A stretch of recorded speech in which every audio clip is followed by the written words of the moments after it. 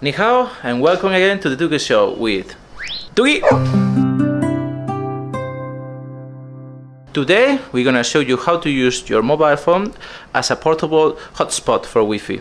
For that we need the phone and a laptop. First thing you have to do is you turn on your phone, you unlock it, you go to settings, you go to more here, you go to tethering and portable hotspot.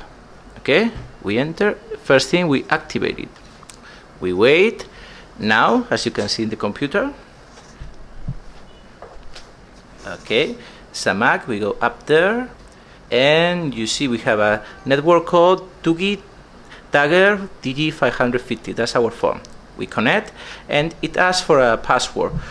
For the password, what you do, you enter here.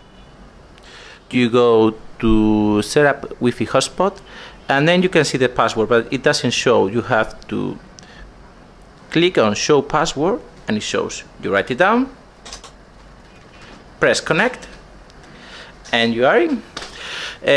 You can connect laptops, any kind of device that supports Wi-Fi, tablets, whatever you want. But before you connect anything, make sure that your company allows you to do so, because not every phone company allows you to connect devices directly through your mobile phone. Well, I hope you like our tutorial today, and see you next week.